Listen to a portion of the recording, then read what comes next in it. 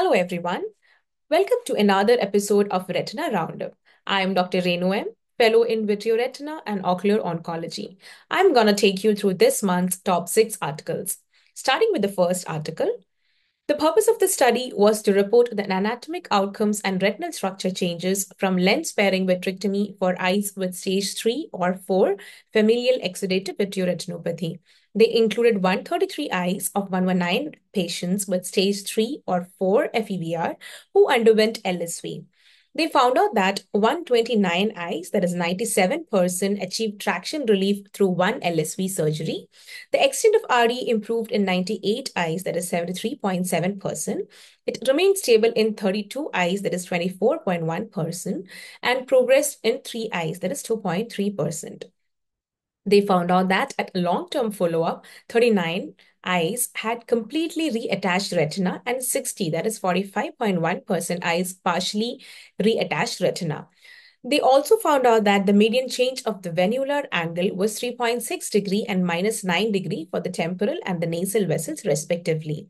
The main disc fovea distance was 0.3 papillary diameter shorter, and the mean temporal venular arcade distance was 0.02 papillary diameter larger. Thus, they concluded that the LSV or the lens-sparing vitrectomy can relieve vitreoretinal traction and reattach the retina in late-stage FEVR eyes, and the improvements in temporal and nasal venular angle and disc fovea distance reflect positive retinal structure changes for the patients. Moving on to the second article.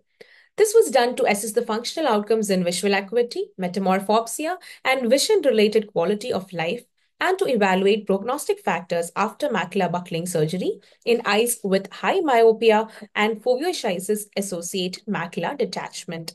39 eyes of 39 patients with foveoschizis-associated macular detachment who underwent macular buckling surgery were enrolled in the study. The measured outcomes comprised the BCVA, metamorphopsia, vision-related quality of life, hereby mentioned as VRQOL, the axial length, macular reattachment, and resolution of foveoschizis. In addition, factors affecting final BCVA and metamorphopsia were also analyzed. They found out that at 12 months post-op, 36 eyes, that is 92.31%, achieved macular reattachment. 37 eyes, that is 94.87%, achieved complete resolution of the foveoschizis, and metamorphopsia diminished in 31 eyes, that is 79.49%. Metamorphopsia scores showed improvement, and all vision function questionnaire, that is 25 subscales, demonstrated significant improvement post-operatively, with the exception of general health and driving. They further added that the preoperative BCVA was an independent risk factor for post-operative BCVA at 12 months, and the preoperative M score or the metamorphopsia score was an independent risk factor for the post-operative M score at month 12. Thus, they concluded that macular buckling surgery significantly improved the BCVA, metamorphopsia, and VRQOL in patients with foveoschizis-associated macular detachment. The preoperative BCVA and metamorphopsia score were prognostic factors for post-operative BCVA and metamorphopsia score at 12 months. Moving on to the third article. This was a single-center retrospective study which was conducted to compare the anatomical and functional outcomes of 4 different techniques for the treatment of large idiopathic full-thickness macular hole. They included 129 eyes of 126 patients with a large macular full-thickness macular hole of more than 500 micron. All patients underwent 23 or 25 gauge vitrectomy and gas with standard ILM peel, pedicle transposition, inverted or free flap technique. Post-operative OCT images were assessed by 2 independent masked graders. They found out that the overall anatomical success was 81%. It was significantly lower, that is 59%, for the standard ILM peel alone. The pedicle transposition flap showed superior visual recovery compared with the free flap. At 3 months, restoration of the external limiting membrane was significantly better for the pedicle transposition flap compared with the free flap and also the standard ILM peel, and it was superior to all the other techniques at 6 months post-op. Thus, they concluded that the standard ILM peel alone offers inferior outcomes for the management of a large full-thickness macular hole, and of all the alternate ILM techniques, despite similar closure rates, the foveal microstructural recovery is most complete following the pedicle transposition flap and least complete following the free flap. Moving on to the next article. This was conducted to explore the clinical features and significance of notch in reactivation of retinopathy of prematurity, also called the ROP, post-intravitreal ranibizumab monotherapy, henceforth mentioned as IVR. 96 infants with type 1 or aggressive ROP, also known as AROP, post-IVR monotherapy was retrospectively analyzed. 51 eyes were notch present and 122 eyes were notch absent. General demographics and the clinical outcomes were compared by the notch status for the type 1 and AROP. They found out that the notch primarily appeared in stage 2 ROP at the junction of zone 1 and zone 2 and on the temporal side in type 1 ROP and AROP. Notch was present in the type 1 ROP group before the first IVR, but post-treatment in the AROP group. A significantly higher reactivation rate, longer follow-up duration, and a post-menstrual age at last follow-up were seen also in the notch present group when compared to the notch minus group. And in the notch plus group, the mean gestational age was significantly lower in reactivated versus regressed eyes. Thus, they concluded that the notches appeared at different times but similar locations in type 1 ROP and AROP. The reactivation rate after IVR was increased in ROP with notches, and the notch may be a useful biomarker for reactivation after IVR and ROP. Moving on to the next article. The title being The Mini Steamroll, an abbreviated variation of the steamroller maneuver following pneumatic retinopexy for rheumatogenic retinal detachment.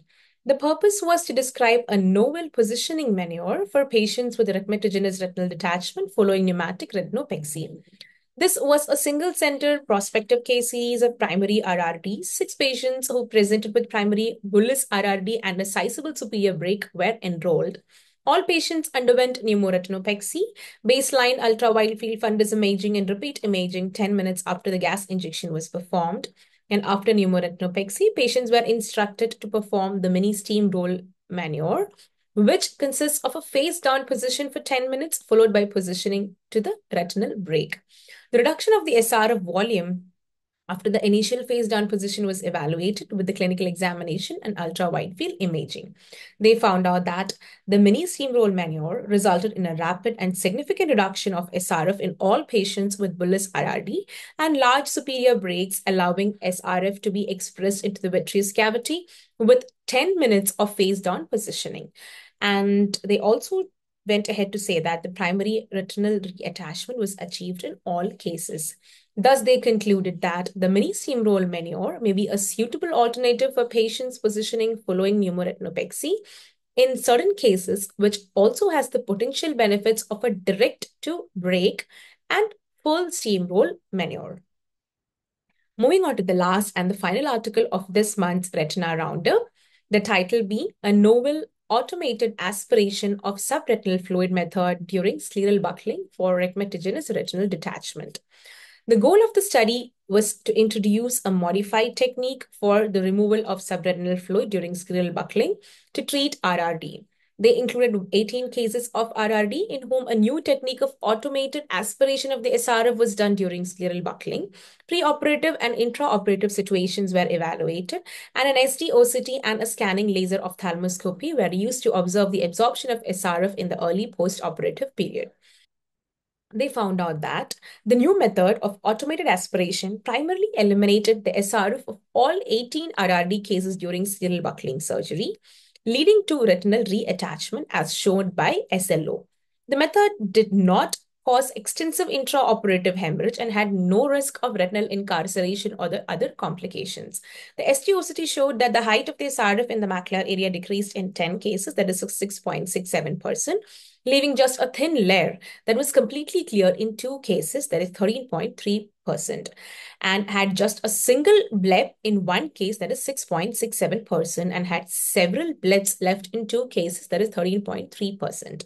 Thus, they concluded that the automated aspiration of SRF method is effective, controllable, and beneficial for retinal reattachment, especially in the early post-operative period, and complications with this method were rare.